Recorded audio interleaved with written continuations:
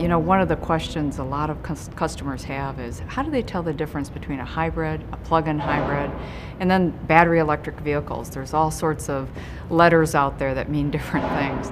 Well, you know, a hybrid is like our Fusion hybrid or Lincoln MKZ or new C-Max hybrid. It doesn't require a plug, but it has a large battery stored on board that stores energy, works in combination with electric motors, so you're basically using stored onboard electric energy, electric machines in combination with the engine to give you that great fuel efficiency, but no change in behavior for the customer.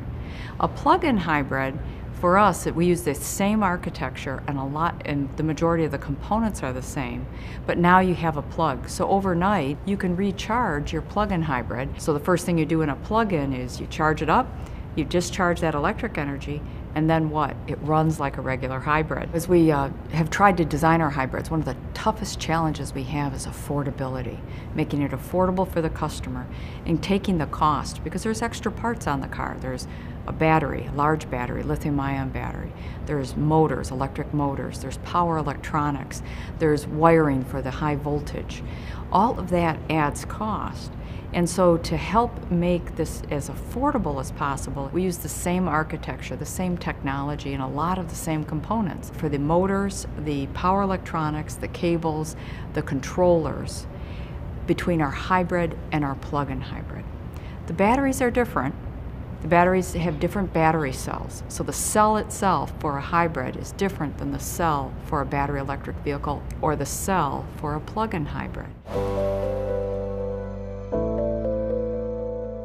What we have to have is a value proposition that works for the customer. And first and foremost is, does it pay? Does it make sense? Do I get fuel savings and cost of fuel savings and insurance and maintenance and all of those things that may offset a slightly higher initial purchase price? And so, you know, as customers look at value, we want to make sure the drive experience is uncompromised. It's a real car, it's fun to drive, it's good to go down the road, you know, it's intuitive and easy to use, you enjoy it, meets all of your needs, and it gives you a reasonable payback period. MPGE, which is a new definition, if you get a label with a car that plugs in, you're going to look at the Moroni label, or the label on the car that tells you about fuel economy. It's going to have this thing called MPGE. It's a calculation that the government came up with, very complex, and actually as consumers try to relate to it, it's going to be difficult. It's going to be hard to say, did I hit the MPGE? And what that really is it's a comparator that allows you to look across plug-in vehicles and compare their efficiency on thinking of it as the equivalency of electricity per a gallon of gasoline. So I can now look between Ford plug-in vehicles, energy product, and other plug-in vehicles and say, oh, which one is most energy efficient? That's what MPGE really reflects.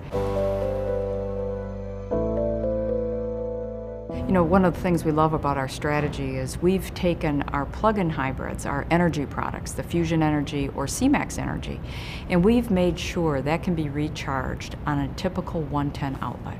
So what that says is a lot of our customers, if they have a garage or access to a plug, they really don't require additional infrastructure. One of the questions we get is, geez, what if I can only plug in for 20 minutes or 2 hours? Versus the full charge. Oh, is that going to hurt the battery? The answer is nope, not at all.